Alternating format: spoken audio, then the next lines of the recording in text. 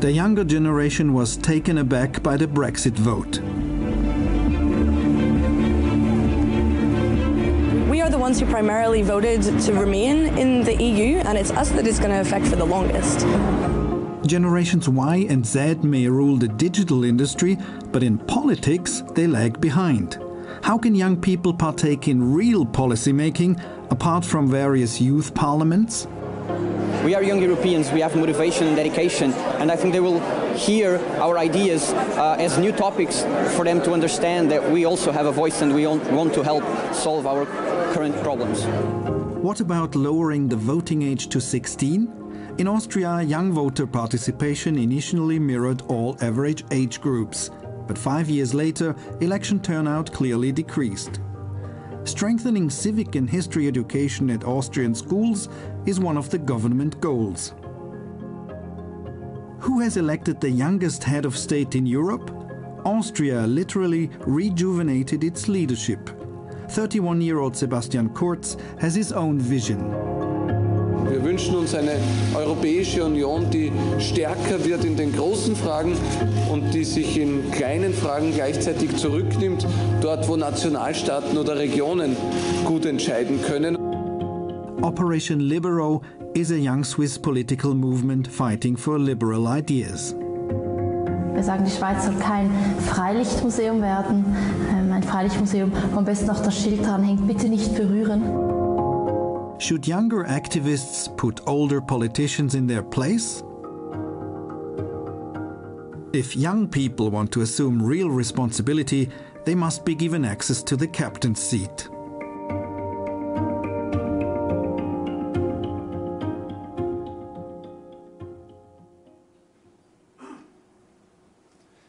Welcome to the Open Forum. My name is Nicola Forster. I'm the founder of the Swiss think tank Forum Außenpolitik, and I have the big pleasure to lead this discussion. The Open Forum is a place where participants of the WEF, of the forum here, get together with civil society, with you. And the goal really is to have an intense discussion with you, so please prepare your questions, your ideas. We really want to have this dialogue. And to kick it off, we'll start here on the panel, but after this I will open it. Now, the motto, the slogan of the forum of this year is creating a shared future. Creating a shared future in a fractured world. So when we talk about future, we should talk about future generations also. And the topic of today is therefore very timely. It's rejuvenating European democracy. The young generation will live with the impact of the policies that we have today. The impact of politics, if it's in climate change, social policies, global cooperation, the young generation will feel all these impacts.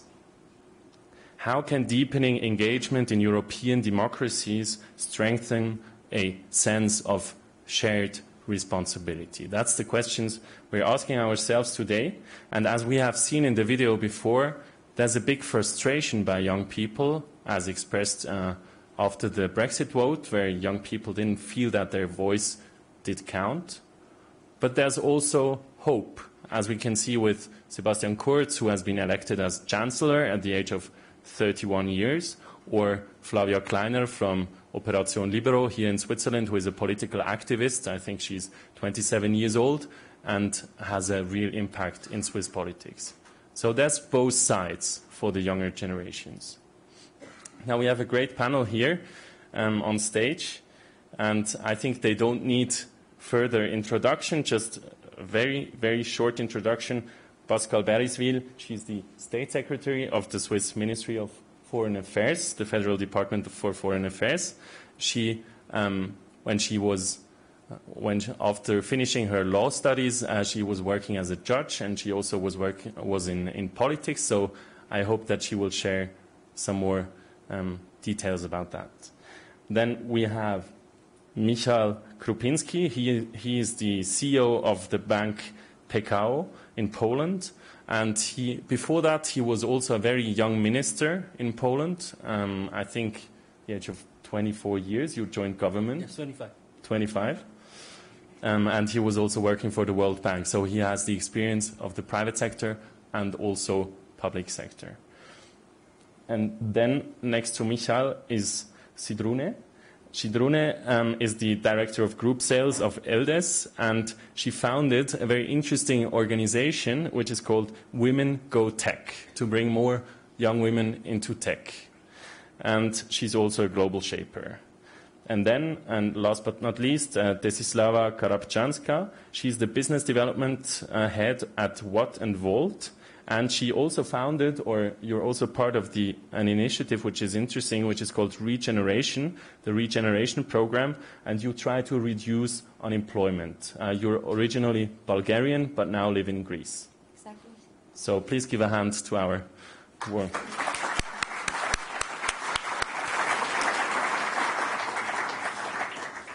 Now, to kick it off, I would like to ask all our panelists to share a story or a snapshot of their own country where they could see that the young generation has an impact. Or, if this is not true in their country, something they're really frustrated about. And I would like to start with maybe with you, Desi. Okay. I'm going to give an example. I'm coming from an energy utility sector. When you hear about energy utility, you think that everybody that works in the company is above 50. And we are, the average age is 30 years old, and we're a group of 200. When we want to implement something in WATT+VOLT, we say, okay, how is it done normally? Let's do it totally differently. Implementing and using also technology. So this model has helped us to become one of the fastest growing companies in Greece and in Europe. And this company was born in the midst of the economic crisis in Greece. That is also a very important factor. So I believe youth can implement and assist in growth not only in the private sector but also in the public sector. And this is a good paradigm from the private sector. Thank you so much. May I ask you, Pascale, to share? Thank you very much. Thank you very much for the invitation to be here and share some of the recent developments also in Switzerland. And I think the most beautiful example is the one you have chosen also for the film, is Opération Libéraux. In Switzerland, we have a direct democracy at every level, so you theoretically can get involved and you can influence political processes. The question whether young people engage is it attractive enough? Do they believe that they can change things? Is it creative? And so Opération Libéraux was a movement, not a political party, traditional political party, but which decided when you had a vote which would have obliged Switzerland to be non-compliant with international law, that they would get engaged. And so they created with new technologies, very creative clips, and they participated in very many discussions, fora, and Flavia Kleiner also challenged one of the most prominent conservative politicians. And they gave all of that a touch of, it's also fun to get involved, it's fun, and you can make a difference. And finally, this vote was won, as they had tried to influence it. Then, of course, you had all the analysis, was it because of them, was it not because of them? And I think that is actually irrelevant, because they saw that as much, they had an impact. Was it more or less is not the key question. The key question is, do they have the wish and also the energy and creativity to continue on this path? And I think they very much have. And so that is one model. It combines information sharing, creativity, the fun, and the aspect of having the possibility of having an impact. And so that, I think, is a model which could maybe be applied also in other places. Do you feel that this is because of Switzerland, because like participation is part of our DNA with direct democracy and so on, that people do something, get engaged? You know, it's clear that other than with the Brexit vote, which was a vote which came after a long time with not so much of a tradition of voting regularly in Switzerland, you regularly go voting. That does not mean that it's interesting and attractive for young people. So I think direct democracy gives you some instruments at hand, but it's always a work in progress. You have to keep people interested. And one of the magic words for me is political education, and that goes for all the countries. You need to have debates at school. You can influence family a little bit, but some families are maybe less interested. So in school, at school, you need to have political debating as a topic which is relevant, and you have to have like not too much distance, and that may be a difference in Switzerland from other countries or from the European level. You need to have also closeness from the political institution and the larger people. Zydrune, you were nodding, listening to what Pascale was saying. Is it similar in your country, or could you please share a story from your country?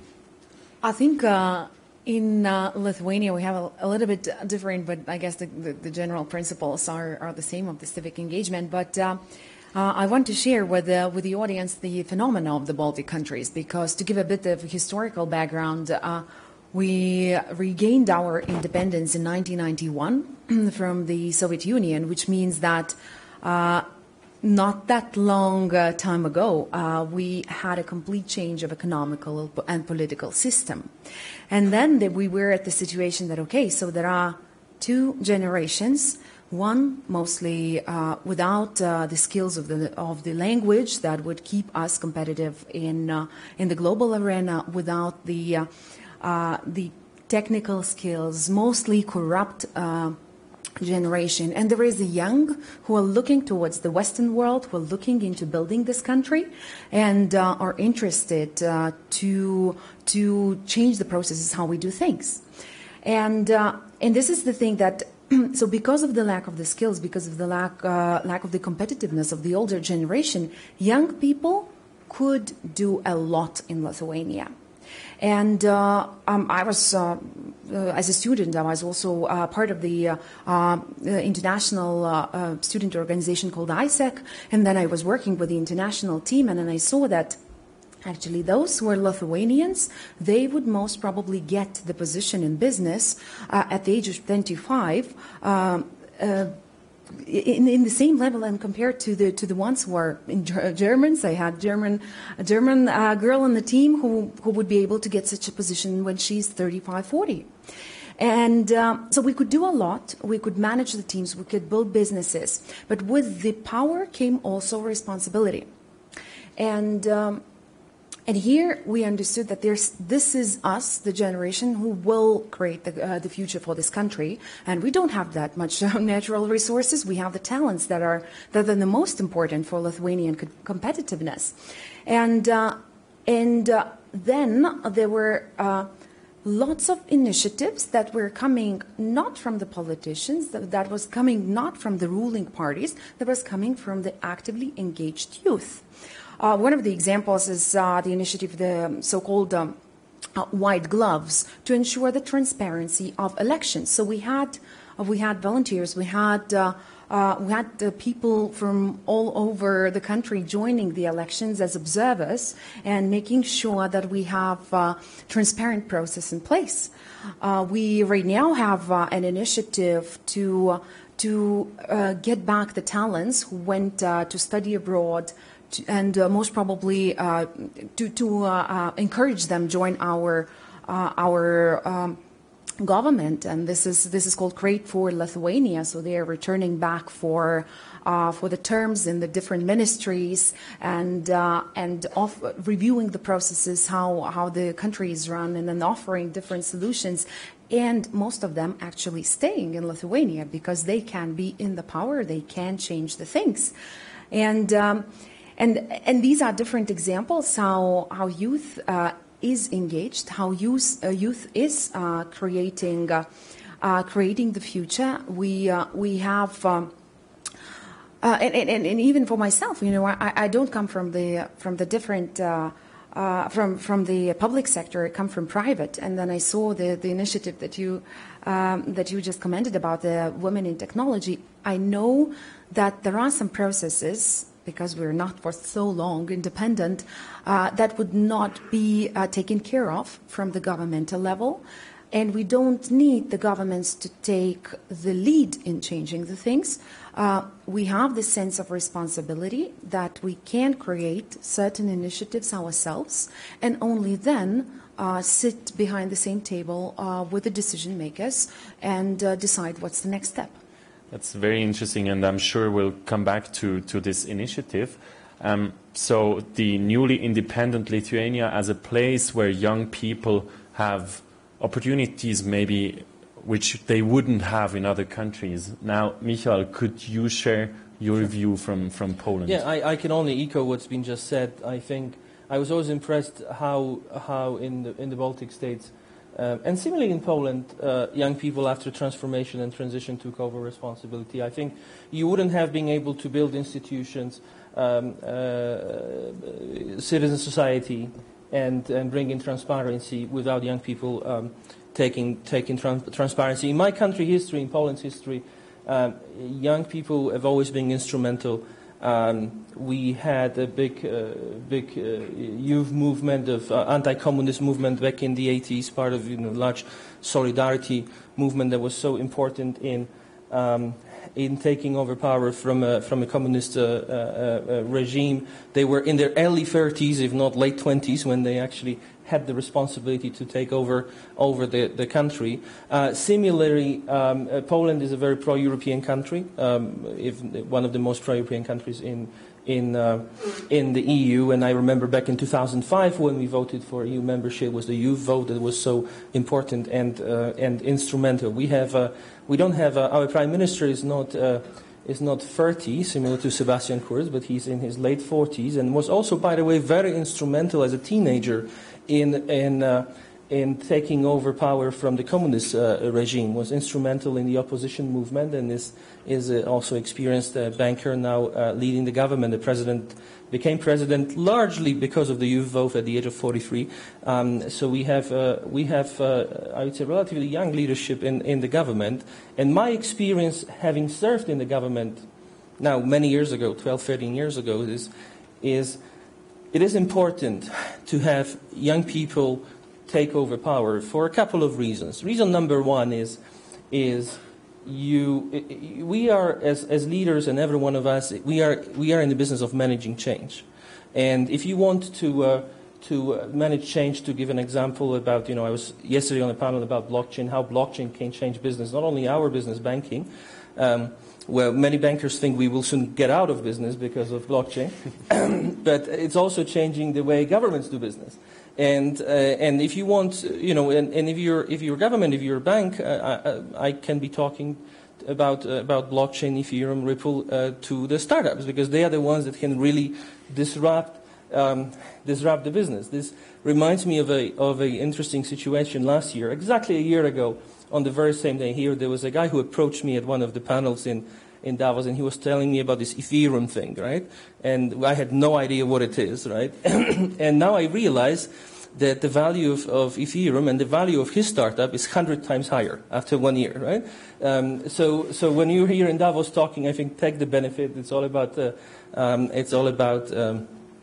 encounters and people you meet here. So what I'm getting at, it's so difficult to create change without having younger people involved. Also, what I notice is once you have younger people in the government, business has to adapt, right? Because business cannot live without government, and this is regardless of whether you're Poland, Switzerland, or the United States. And people have to match, have to discuss a very similar topic, adopt technology. So that's why I've always been a very big proponent of young people getting involved. Thank you, Michal. Let's see if all of us will be 100 times richer when we come back next year.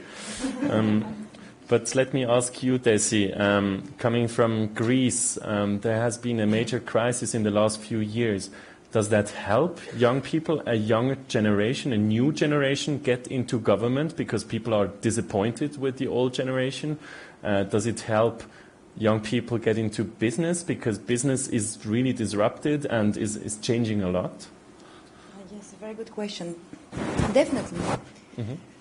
You know, you see in Greece now startups everywhere, successful startups from people that they were started when they were 20. And then we go to the government and, you know, we found the situation and we have to face economic crisis because of something we haven't created and because of something that we haven't decided to.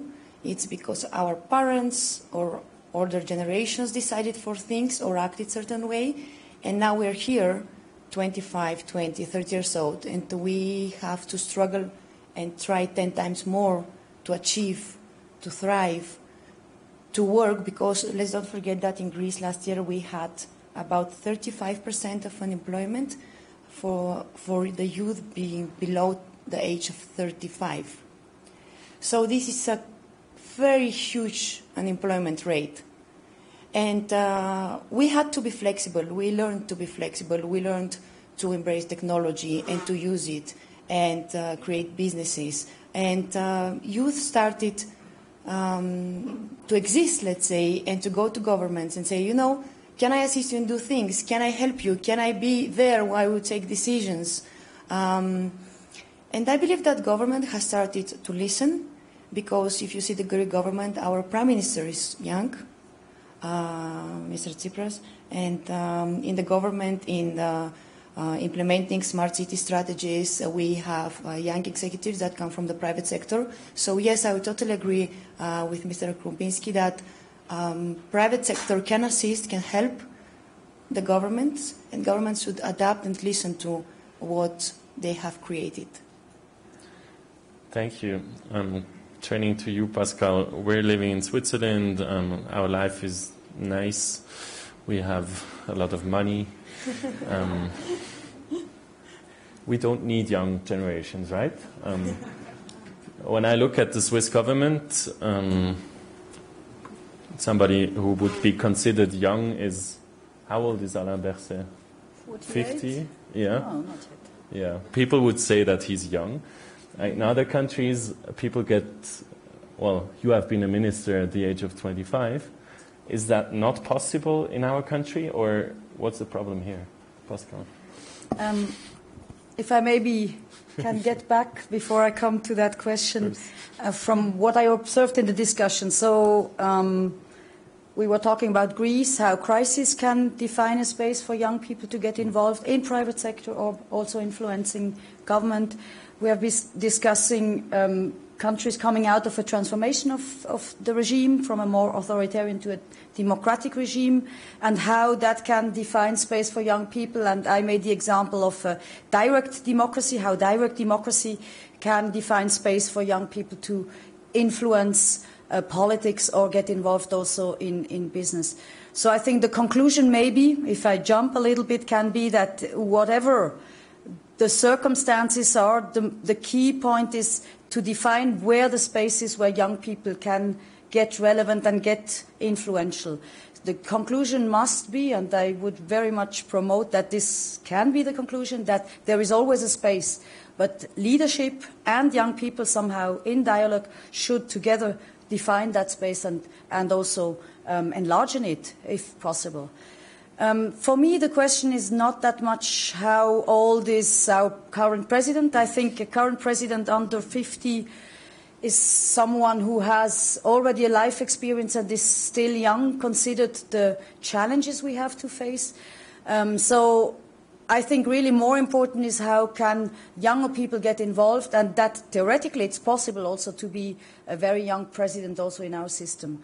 But if I look at the question from another point of view, we also said it's about responsibility. How can we make young people also responsible and really somehow get them involved in order that they take part in policy making?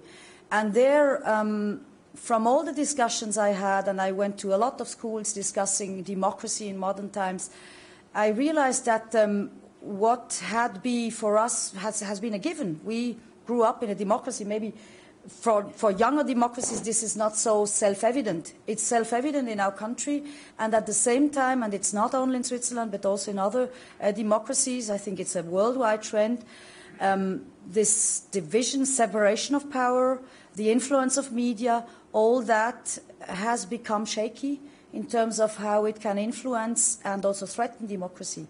So I would like to also see where can be the responsibility of young people to avoid that from happening, to avoid courts from being neglected, to avoid those different powers which have been, constitutional for a democracy, for a vibrant democracy. How young people can, and maybe I can give that then as a question to the public, to the younger public, how can young people make sure that this separation of power, the media, that all that keeps the very fundamental basics of our democracies? That's a very good question. Do we have somebody in the audience who would like to talk about this or ask a question? I think we have a gentleman. I think we have one question here. Sorry. Yeah? Would you like to start with a question? Yeah. So my name is Ella, and I am a student in Switzerland at Conti Baden. And, I've read a lot about articles about the new presidents, and, for example, Serbia has a new president, a woman. And the second thing what came in my mind is what I've read, that they are all very conservative. President of Serbia, the new president of Ireland, conservative, and also my best example, Austria, with courts. And now, actually, their leadership reminds me, actually, of my grandmother. How is she thinking? Because this strengthening of our own nation, no mix between cultures, fear of new things, fear of losing jobs because of the globalization.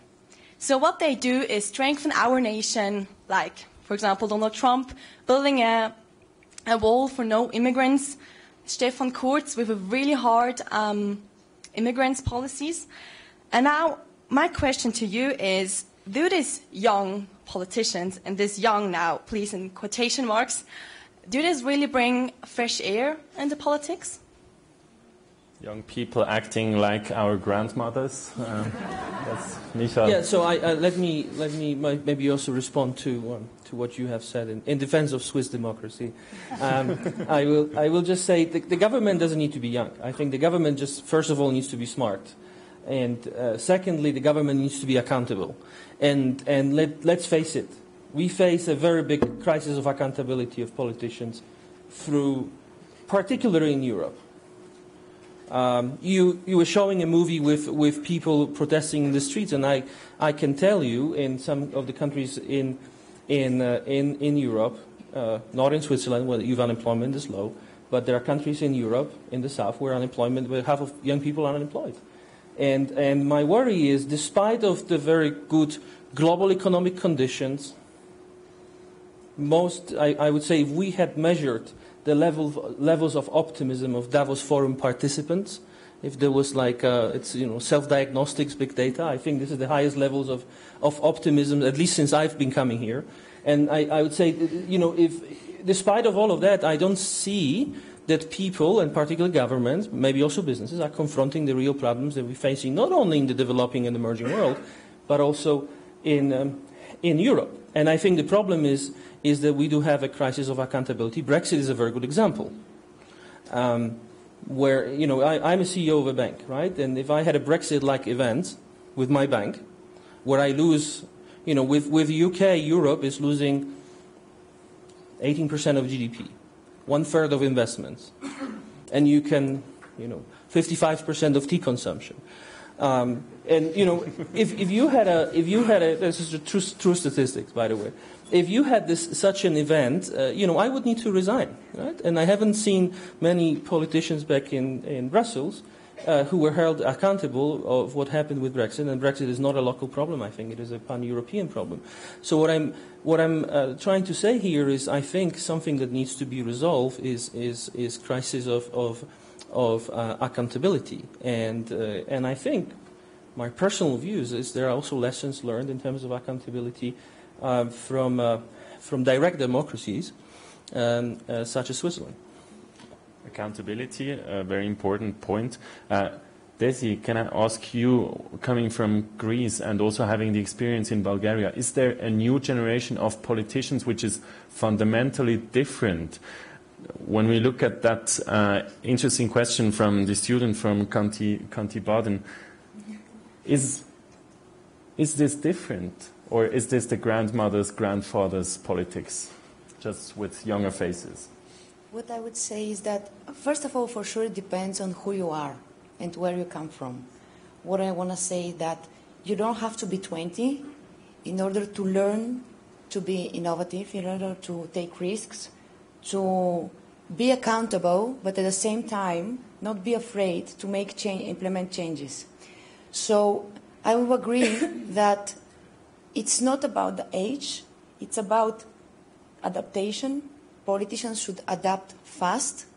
Everything is happening very, very fast today. They have to be flexible.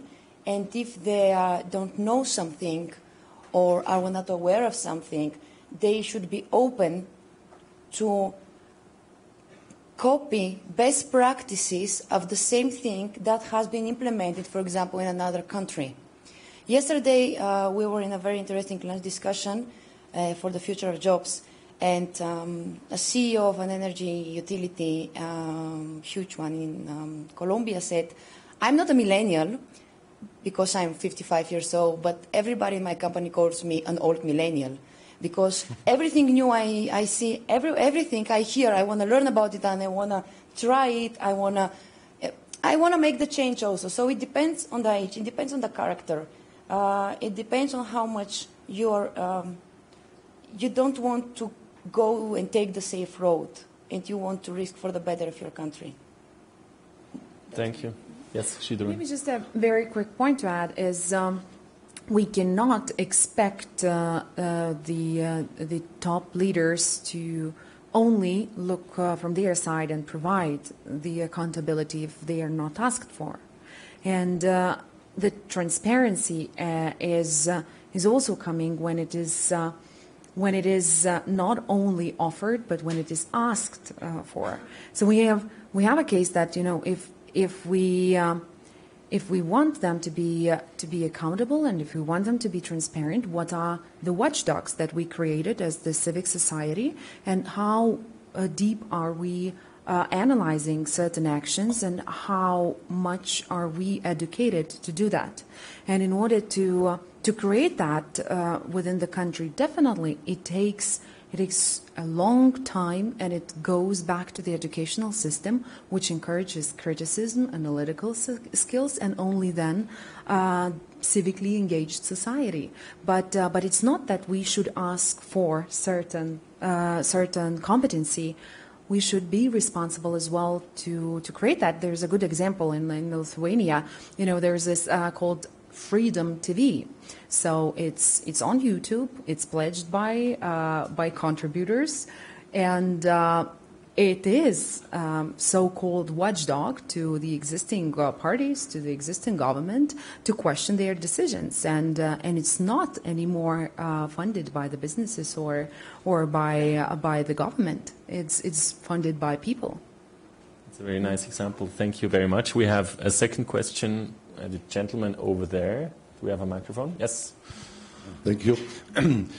I think there is a deeper question behind the question of generation. We heard it's not a question of age. You can't be very young and you can make a very wrong politic only for special people. So the question is deeper. I come just from Lesbos. You are from Greece. I was in the refugee camps, and we have a big problem. Even the young people in Greece are refugees. They leave their countries, very good educated, they go to Germany, everywhere. Though we have not refugees only outside of Europe, inside of Europe, Italy, wherever. And my question is, when I was in Lesbos 2015, there were thousands of young people from Europe and helping to survive the people. There was no EU institution, nobody now exchanged, but the problem stayed. My question to you is, what can we do or propose for us and the young generation to do to overcome that people have to leave their country? Hunger, economy, weapons, climate change. That everybody can find a way, that nobody have to be a refugee in this world, not to solve problems for a special part for Europe. This is a big question in the World Economic Forum. Thank you very much. I would like to, I would like to add to this question, what can we do if people have already left? What can countries do when the young generation has left because of all these problems? How can they be drawn back? Who wants to take this? Desislava? That's an amazing question, and actually we are working a lot I'm a global shaper and I'm a part of the Athens Hub. So our main project is called Regeneration. We are working on it the last 4 years. It was founded by a shaper called Panagiotis Madamopoulos with a CEO from Coca-Cola that really supported it. So our hubs have loved a lot this project. What are we doing? We are fighting brain drain. That's exactly what we are doing. And the unemployment in Greece. We have managed through this program to make long story short, I can share with you the website and information, to have a retention rate of 85% among our interns in Greece. So what we have managed is to persuade them, to tell them, stay here when the country starts to grow. You should be here because you're the one that is going to make the change. If you leave, then to your question, the brain gain back, it's much more difficult to make you come back. So yes, I'm also a refugee from Bulgaria. I left Bulgaria because of the circumstances after the 1989 communism. And it's a very, very good question. And here I would like to say that Europe should have a shared responsibility and should implement practices and assist countries that have this problem to keep the young generation in the country. Because we are the ones that we're going to help and faster get out of the crisis, of any type of crisis.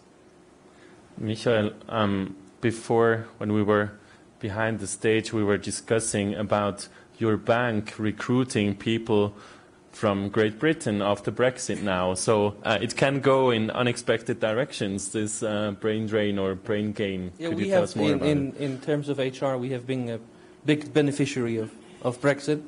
With actually our head of strategy sitting here, he's one of the couple of 5 Brexiters we hired with international experience from best institutions.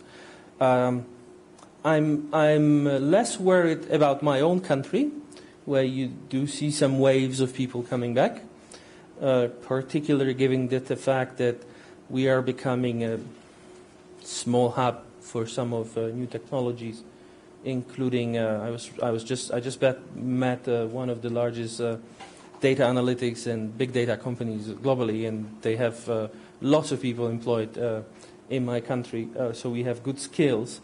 However, in case of some countries, there is a risk of you reaching the tipping point, and then it's simply too late. Right? It will be very difficult to rebuild your business and political elites.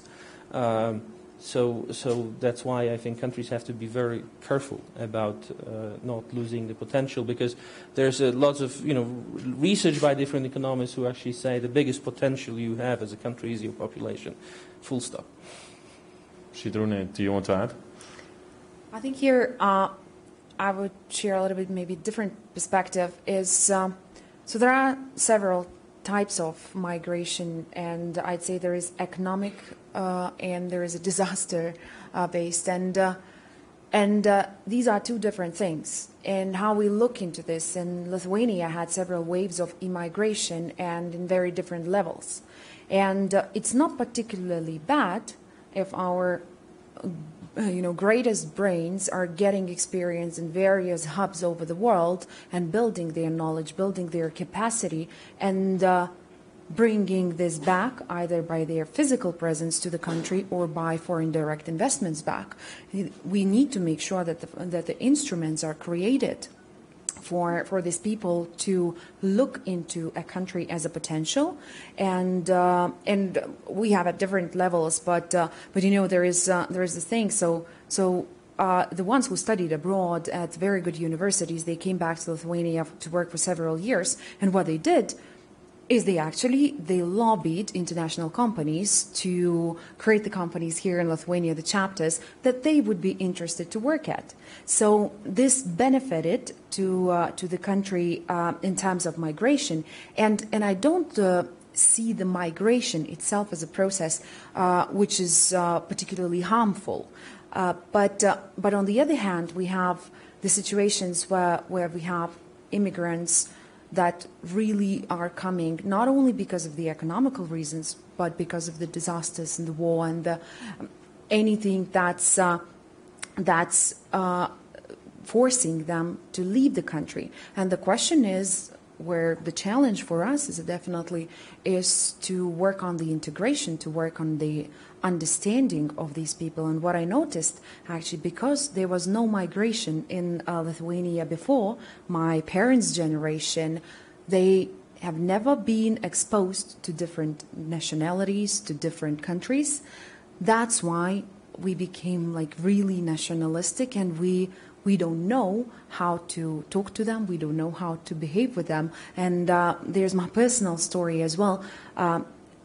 It's not a large number of refugees in Lithuania, but I had a refugee living in my apartment for a month, and I was literally calling instead of him to the owners of different apartments to find a rental place, and I was dealing with these people who could not accept the person from Syria, not because they don't have a place to live or they don't need the money that he's going to pay because he has a normal job, but because they were never exposed to a different nation, and there are these stereotypes that actually is the obstacle right now for our country to even elect the parties that would have a stand in terms of the refugee integration.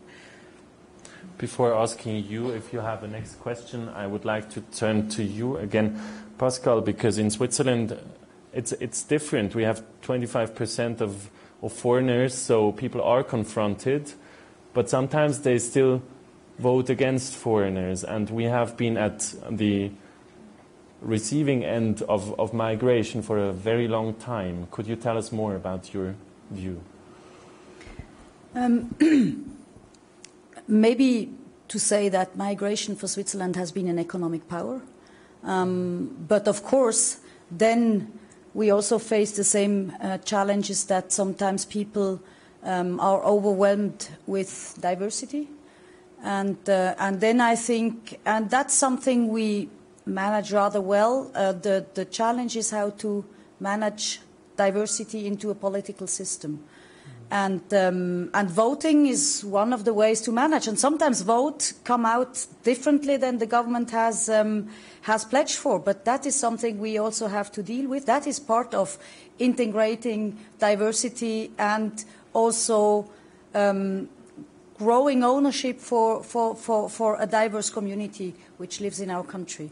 Maybe to come back to the question originally, I think here the WEF is the right place to ask the question, because the private sector can have much more impact, and I think that the three made examples in how to give perspectives to people in order that they do not migrate. From the modest perspective of a government, we have a very comprehensive policy saying that, well, the first goal is to keep people in the region, and that is by giving them a perspective.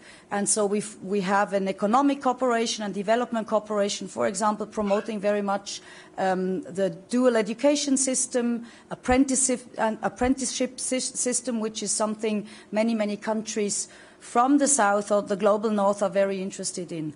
And there we also come back on democracy, because you can have such a system where you educate people in private companies in order to get them integrated into the labor market only if it is a combination of a political consensus, a consensus with the economy and with the society. Parents have to want their kids to go into an apprenticeship system and not to university, for example. And so this is the compromise between the economy, the political sector, and the society, which gives a basis, and that again is a very important element for a democracy in whatever country. This is not a model which can be exported in another country. Each and every country has to find the compromise between those different sectors. But this kind of compromise is something which is a basic element for all and every democracy in the world. And I wanted to say also something about her question, how to manage. I mean, do we need conservative or progressive leaders? I don't know. I think we see that sometimes the leadership is not diverse enough. I would say it's about diversity. It's not about young and old only. It's also about women, male. It cannot be that most of the leaders are very old white men. So I think diversity is key for working democracies. But then integrating young people is not only about having them in the leadership, but it's about giving them the space to influence leadership, because it's also about civil society influence. I think it's not whether they all get to a power position. It's if there is enough space for all the coming generations also. It's not that this generation will get older and then maybe be integrated into a government, but then comes the next generation. So having on one hand the space for younger generations to influence government, and in the government having diversity of all kinds, that I think are constitutive elements for a working and modern democracy. Thank you. Turning to a young person again from Kantonsschule Baden. Please, your question. Hello, my name is Arne, and I'm also from Kanton Baden. My question is about the political system. And as we saw in the film, many young people are angry at the system as it works now, at how the politics work. And it already got mentioned as well that young people are very flexible, and it's for many young people it's hard to just label their political orientation to one political party. And my question is therefore, is it even necessary to have these different established political parties? We saw Emmanuel Macron, who had no political party behind his back, but still managed to be the president of France. So young people, they want to break with the system they have now, and therefore they don't want to support, I don't know, in Switzerland maybe the SVP and the FDP. They want something new. Would you join a party as a young person? No. Why not? First of all, I don't really think that I am the best person to change anything in our society, in our politics. I don't think I'm able to do such things, but I think you are. But thank you, but no.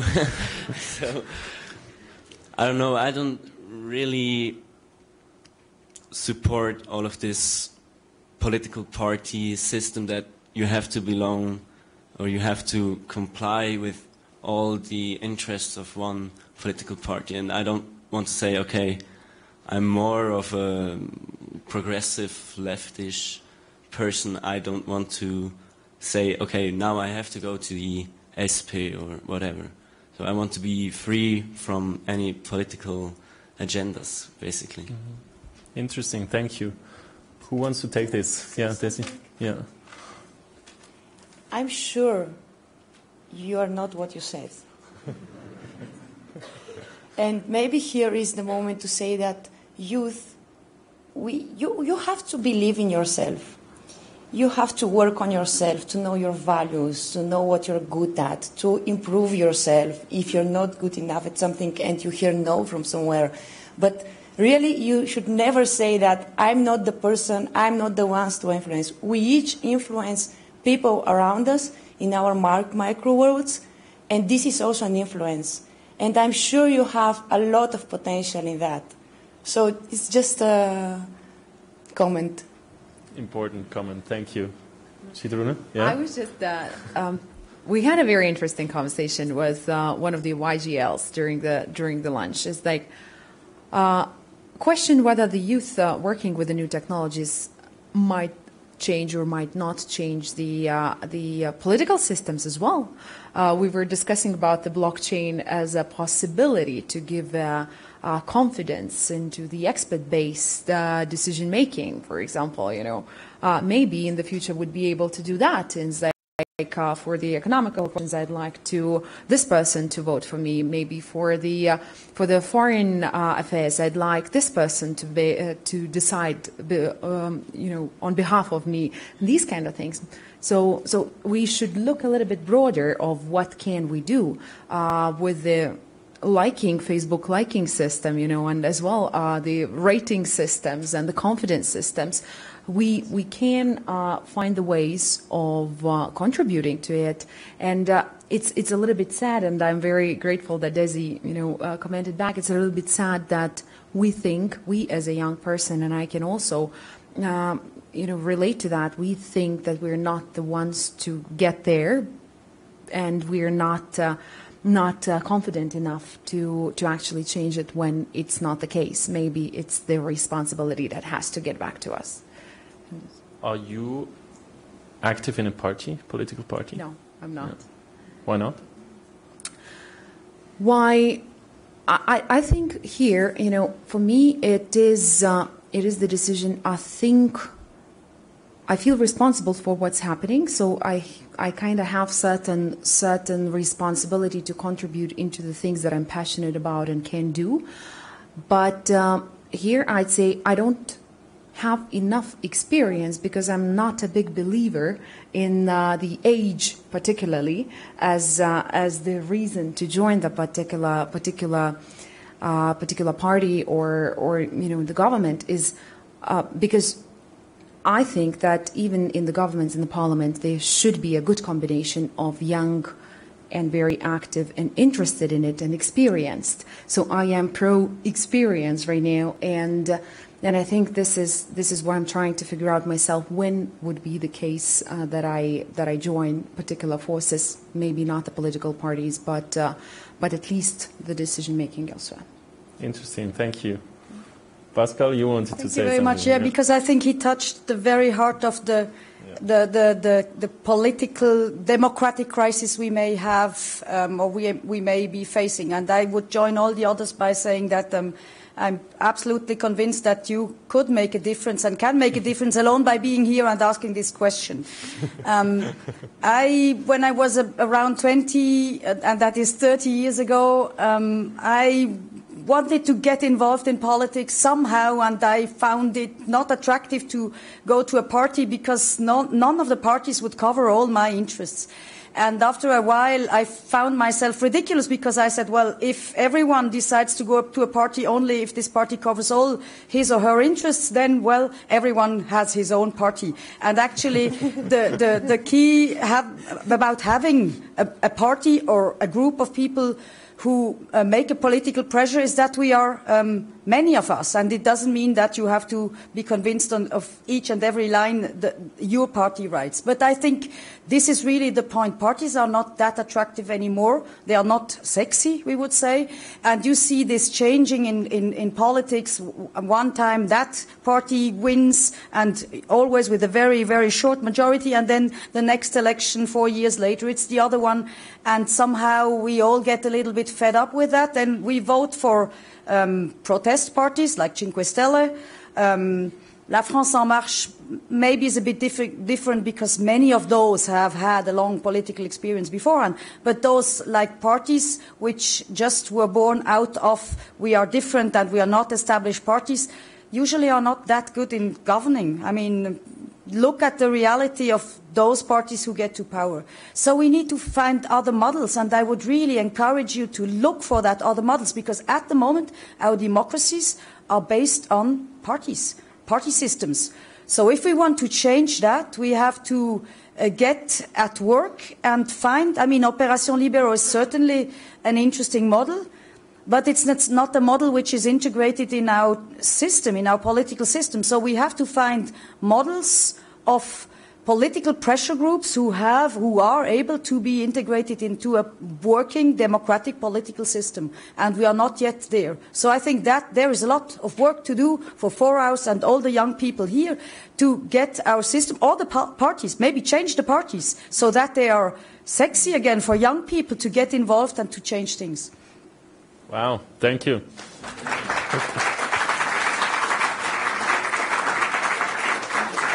But now, Michal, I really want to know from you, because you joined a political party very early on. I've never been a member of any party. Really? No. Okay. But my hypothesis would be that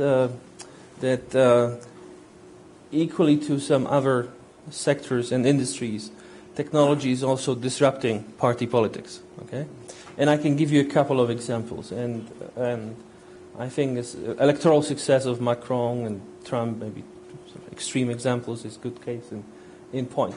Before, you had to spend on TV advertising. Depends on the country, but this is a rule of thumb, right? I remember there was a research out 15 years ago in the United States which said that an average congressman is spending 80% of their time on fundraising during the time in office for TV campaigns. As we all know, and I'm pretty sure people also, including in this room, are watching less and less television. Television is becoming less important in terms of campaigns, delivering your message, and I think what you're facing with internet, social media, is a Gutenberg moment also for politics, right?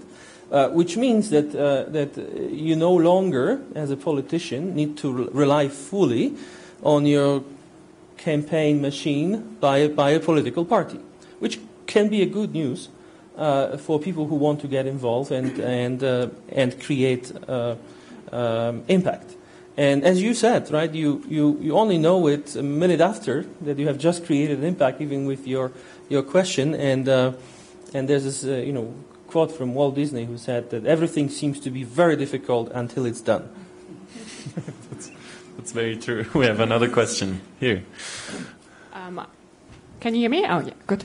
So I tried to engage in policy. What's your name? Sorry. I'm Miriam, and I live in Germany, and I try to be active. So I went to 2 different parties, and I didn't do it for a long time because I recognized at a meeting that it was always about votes. How can we get a lot of votes? And so pretty much everything was focused on old people and families. So they discussed, what can we do in this school? Oh, nobody did that yet. So we are the first one who do that, and so we will make an impression. And so I skipped again because my interests as a young person were not focused in this meeting. And so this is kind of a problem because they are only old people.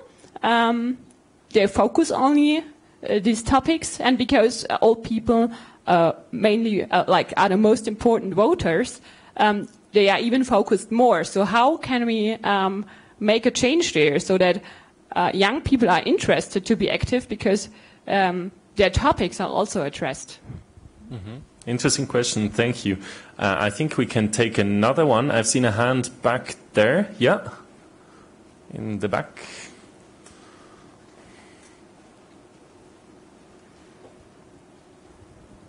Hello, I'm Jan. I'm a PhD student here in Davos.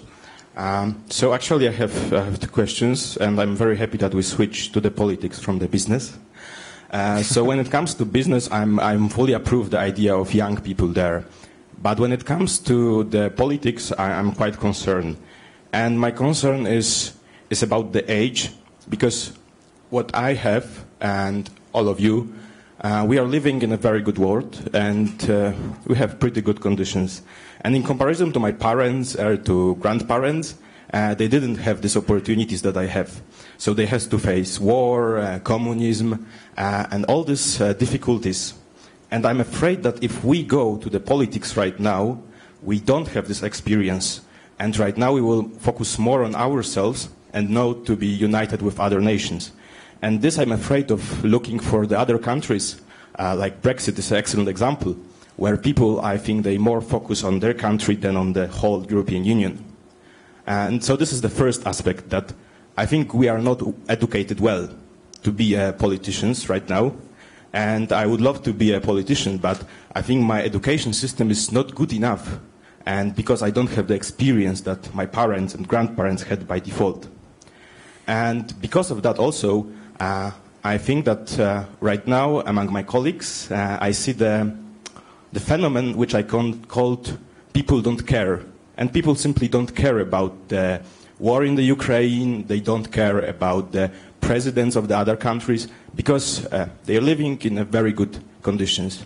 And it's very good that we have money and we have no hunger, but what we have to change in the education so we think about others. Thank you. Do we have one more question and then we turn? Yes, please, in the front here.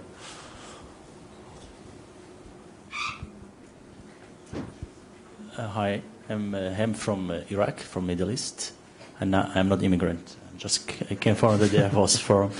I have a question actually. The key question is here now. We have to ask: do we need a populist government, a populist young government, or a smart government keeping the old politician right now in Europe? How do you mean? The question here is that: do we need a young populist government, or just we have to keep the current politicians, whether they are old or not? We have to find the politicians and officials who defend the global values. The problem is that now in Europe. I think Austria and the Chancellor, the young Chancellor, is not a shining example. Yes? Why we have to praise him when the global values in Austria is in danger and they don't defend it, actually? Should the politicians, or will we see a new generation of politicians who will be slave to social media and to do what the social media and people on social media say? Will be slave to likes and comments in Europe? So the question is here. Really, we have to be concerned about the future of Europe and the world in general. Do we need a young government, populist government, a young populist government, as we have seen it in Austria, or we have to find another way, or to keep the old politician right now, like in Germany? Or we have another good example in France, as they mentioned, Macron, a young, and he's not a populist, and he still defends the global values. Okay, thank you very much. So we have 3 questions. The first one on how could we integrate more topics into politics which appeal to young people, based on your own experience in Germany, where people only want to build roads, but that's also typical for Germans. Now, second question, the experience of Europe. So we had war not so long ago, but if there's only politicians from the new generation who don't have this experience, do we lack something? Is it better to have people in politics who have a long experience, who know why Europe should work together? And then the third question about young populists who don't care about global values. Is there a new generation? You can just pick any of these, and I'm sure you will find one which is interesting for you. And please, only one. Yes, Zydrune. Okay, so I don't remember the name, Miriam? Okay, yeah.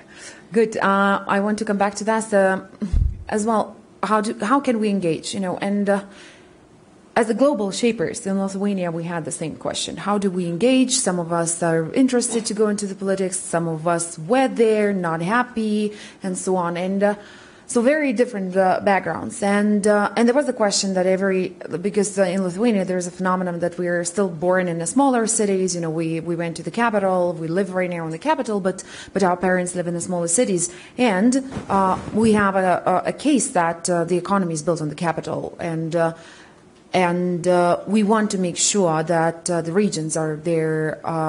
Generating the economical benefit there as well. So what was happening is that there was an interest to go there to the municipalities and start initiating the conversation. We might not be together with them, we might not be part of them, but it does not mean we cannot find the way how to get to those politicians and start discussion about the vision of the city, about the direct investments into their city's economical situation. What happened? We initiated economic forums of the village and the city, town X and Y, and then it started as a private initiative. Then it continued to become the Shapers Initiative. And what happened then is, even though the politicians were not that open at the very beginning, there were some cities where they were against, and we faced a really closed door. But where we made it, politicians noticed that this is something they can be involved, and this is something that they are interested at. And there are in the room, when you organize the conferences and discussions in the room, there are ideas that they need to listen to, and they need to pay attention. So there was right now, like we have them in different cities and so on, but this was an example that you can find a way to open the door and raise the discussion. It does not mean that you have to be part of the political force. And to me, yes, I'm not in the party. Yes, I am coming from the business, but that does not mean that I cannot raise questions. And it's actually part of learning process, which I enjoy a lot, how the decisions are made, what are the competencies needed there, and who are my allies among those politicians whom I would be interested to vote for or support, because I see that they get things done. And definitely, Lithuania is not a big country, and I have people that I know in the government, in the parliament as well, and in the municipality decision makers. And there are people that I would not vote for because I have worked with them, and I know that it's very difficult to get the things done from them. But there are the ones that, based on these initiatives, I know that I can support and I can trust. Thank you. Michal, yeah, sure. To take up on Miriam's point, I think it's a very relevant point, and I might be controversial here, but there are people who say that there is a flaw in the democracy, which is basically that you're only eligible to vote at the age of 18, right?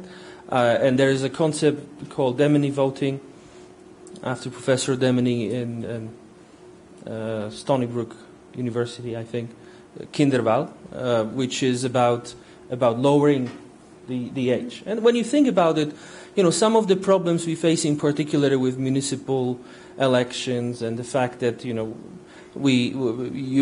said that people maybe care less about kindergartens and schools is because families with children below 18 are not represented here. And when I think about our bank, I'm spending 50% of my time in retail banking trying to think how I attract people who are 18 or below 18, right? This is my voter base, right? Because they are the ones who will be opening or are opening accounts.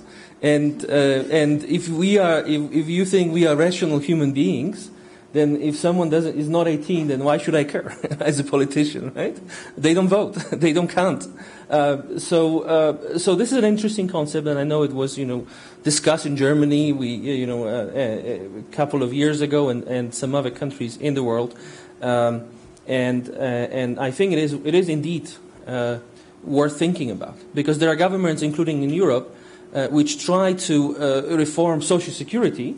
And then, guess what? They face with the fact that retired and pensioners make up more than 50% of the voters. So how can you do anything against? It just the numbers don't add up, right? So I think this is I think a topic worth exploring. Now can I take one more or no? Okay. Super short. Super short. Okay. On the second topic, I think you did have leaders coming to power in Europe and globally, including the United States, because of anxiety and some people, protesting around the fact that, as I said, I think democracies are not fully accountable and are not delivering. And then, guess what? Some of the leaders are young, like Sebastian Kurz. Some of them are not that young. And have come into power. So I wouldn't really say that people in protest against unaccountable, say, democracies are not delivering are voting younger governments in. I just think you have this distribution of age, and probably you vote for something new, so not the politicians who've been there for some time, and that's why maybe the outcome. Pascale. Thank you very much. I would maybe react to the gentleman who said, well, our grandparents had that experience and we do not have it. And I share part of your conclusion that we maybe lack solidarity in this new society, global society, which at least in this part of the world is very much has very much wealth. Maybe we lack also a little bit tolerance, and there I would say go and vote for your leadership, but maybe if the leadership and also a vote does not come out as you wished for, that's also part of the game. You have to accept that and somehow try to deal with it. But I wanted to say what you have, what your parents and grandparents did not have, and which is very powerful instruments. And I'm fascinated when I observe my children who are 19 and 22, lived all over the world, currently study in the UK. You have communication, you have technology, you have mobility, much more than your parents, us, when we were younger, or our grandparents had. So I was very, very, very fascinated. For example, my daughter used to participate in the European Youth Parliament. So they gather, they debate, and then they stay in touch via communication technologies. So what my suggestion would be, so connect with other young people who have maybe similar ideas, also different ideas, debate, find out what your priorities are, be very careful with that technologies and information and communication. When I asked my children what for you is the most relevant aspects of rejuvenating democracy, they both went on and on and on and saying manipulation in the internet. We have to make sure that there is, all the challenges with net neutrality. So I think that is a real challenge. So be careful with information and manipulation, but then make us accountable, as he said, for the implementation of these initiatives. Take initiatives, come to the governments, ask them for implementation in the ways you have at your disposal, and there are many ways you have already, and then make us accountable for the implementation of that. Thank you. Desi. Well, I've heard from a politician that half of my time I have to work on how to get elected, and the rest, once I was elected, on how to get re-elected. So actually, that's what I was doing. And he was quite disappointed from that because he had values. And I see a lot in the discussion black and white, and old and young, and experience vs ideas and values. There are older politicians that have values and ideas. What I would say is that if I had the access to a social media platform where I see actually the people I'm going to vote for being evaluated from someone that really can tell me the truth, I would be more confident to vote for him, because the one party is saying that the other does everything wrong, and the other is saying like this is doing everything wrong. This is not true. There are things that every party, every politician are doing right and wrong. So you are privileged to know some politicians, but not everyone can know every politician. What I believe is that we have to seek who these people are. Do they have a purpose? Do they have values? How they were raised? what do they believe in, and then if they have proven that what they are ambassadors for, they can deliver it as well. And this is food for thought mostly, and not a conclusion. I think that's a very good way to end this session, with food for thought and not a conclusion, because we've seen many different realities in these different countries, but we have also seen some overlapping trends. So we know now that accountability is a strong feature which needs to be there in politics in all the countries, but also on a European level. We've seen that with digitization, economy, which is growing today. The need to adapt is there also for politics. So I think we don't really have a conclusion of this session, but we have some food for thought for the future. So thank you very much for attending this. I hope you also enjoyed it, and let's keep this discussion going. The open forum will go on for the whole week. Tonight, there's, for instance, at 6:30, there's a screening of Last Men in Aleppo, a film on Syria, with the director Feras Fayyad, who will be here. So if you want to join us again at the open forum, that's at 6:30. And on your way out, please stop at the touch screens, the large black touch screens at the back of the room, where you can explore the transformation maps which cover different industries, countries, and so on. So the World Economic Forum has done a lot of work there to give us an overview of what is happening in this world. So thank you very much for attending, and thank you to our great panel.